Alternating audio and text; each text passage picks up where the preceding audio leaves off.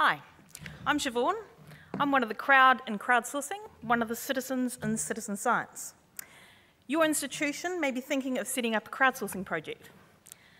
If so, be really sure before you commit. It takes time and effort to properly design, to launch, and most importantly, to maintain a successful project. Don't waste my time or your limited resources with a dead-end activity. You want your results to improve your organisation, to enrich your content, and in some way, better your volunteers' lives. If you do decide to do a crowdsourcing project, I've got 3 suggestions on how to encourage people like me to participate. Firstly, be generous with content. If you're generous with content, I'll be generous with my time. Allow me to reuse what I help to create. So if I'm transcribing, I'll want to be able to download that transcription. If I'm tagging, I'll want to be able to reuse those images in Wikipedia or in a blog. License copyright as freely as you can. For me, the more generous you are, the better. If you're lucky, your volunteers will reuse your data in ways you haven't even thought of. Also, I consider this generosity when I'm deciding whether to donate my time. It's a competitive market out there for volunteers. If you're generous with your content, I'm much more likely to volunteer for you. I get very frustrated if content is licensed restrictively, and if I get frustrated, I go on to another project. I want you to let me have fun, to play with the data, and ideally to reuse it however I like. My favourite museum in New Zealand gives a great example of this mindset. The Auckland War Memorial Museum have licensed their specimen images under the CC BY 4.0 licence. Their generosity with their content has resulted in me engaging with, reusing, and in turn improving their data.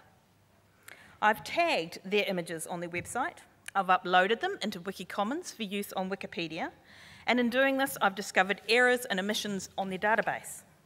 So I've emailed them, helping them to improve. What you call engagement, I regard as playing. And if I play, I hopefully will enrich things. I play because their content is generously licensed and easy to reuse. My second tip is to be generous with trust. Trust your volunteers. Most of us want to start immediately and learn by doing. We will not read the instructions until we hit a problem. So design for this. We mean well, but we will make mistakes. Don't confuse this with malice. Also, have easy tasks for beginners. I'll become more expert the more I do for you. Have ways for me to level up. Once I've mastered a skill, I'll want to have a new challenge. Try and give me a way to learn and progress. Do this and you can create your own enthusiastic experts. Also, these different levels of difficulty are useful in another way. They'll encourage me to do more. Easy tasks I'll do while sitting in front of the TV.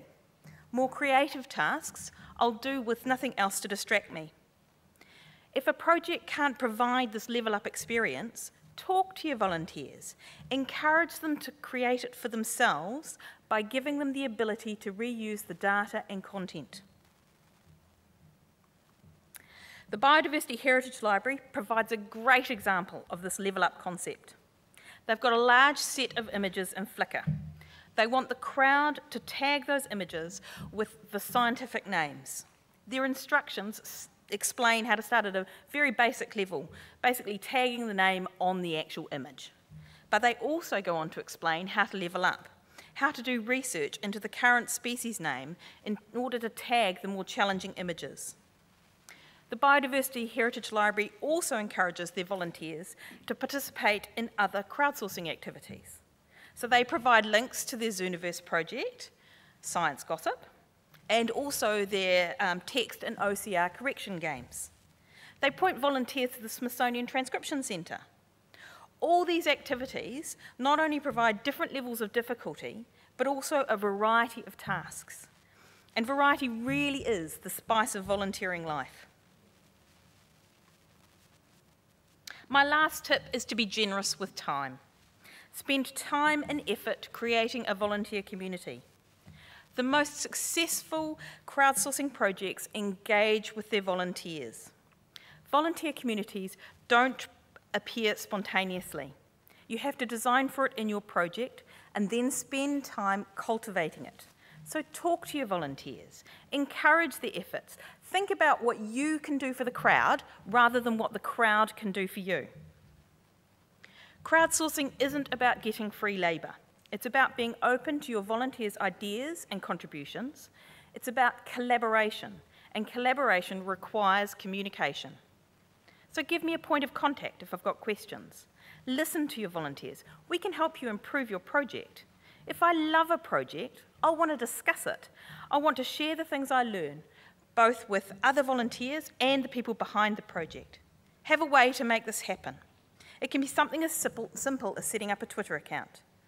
Give feedback about progress. Explain how the data generated is being used. Communication will reward me for my time and motivate me to do more. The Smithsonian Transcription Centre is a great example of this ethos in action. They're very engaged and supportive of their volunteers on Twitter and Facebook. They have a website with a feedback button allowing volunteers to help improve their centre. They give a roundup of recent news, reporting on progress of projects, and any relevant research using the data created. They reward volunteers by frequently holding either Facebook Live or Google+ Hangouts. These museum curators or scientists, this allows museum curators or scientists involved in the various transcription projects to have contact with volunteers. So in conclusion, design your crowdsourcing project so I and others like me can enjoy your content. Trust your volunteers to help them help you. Build a social network containing volunteers and the people behind the project. If a crowdsourcing project is designed correctly, it can enrich in volunteers' lives, the institution that runs the project, and the content we are all engaged with. Thank you.